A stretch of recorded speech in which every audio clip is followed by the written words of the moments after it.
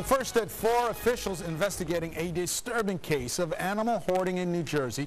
The Monmouth County SPCA saying 61 dogs were discovered living in deplorable conditions at a home in Middletown.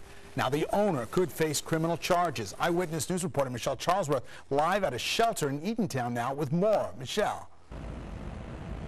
Oh, this is such a sad story. Scary to see something like this. 61 dogs, as you said, were taken now 11 years ago. The SPCA tells me this same woman dog hoarder who's accused had 80 dogs taken from her. She was not criminally charged that time because it was a prior administration, but she will be criminally charged this time. Let's show you some of the pictures. Again, 61 dogs and puppies.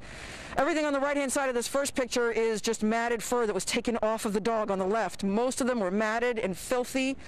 They had nutrition issues, terrible conditions in the home. The SPCA received a tip about the woman's home in Middletown from her son, who was concerned and knew the history. He actually lives in the same house. It's a duplex, so he knew what was going on. The SPCA says she was, we understand, cooperative as animal control removed the dozens of dogs and puppies.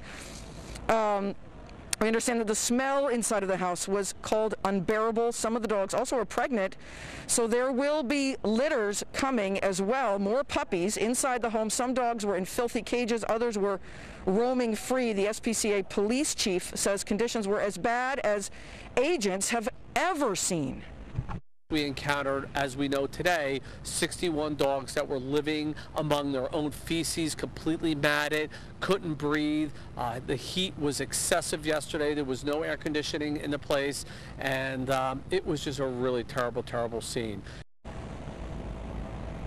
I've been inside with my photographer, Rob Cantwell. We saw the animals.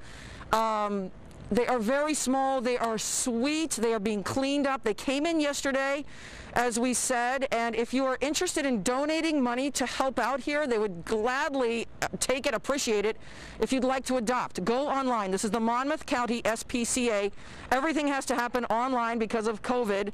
Go online, and the adoption fees range from $100 to $550, depending upon the age of the animal. Happier days ahead for these little pups.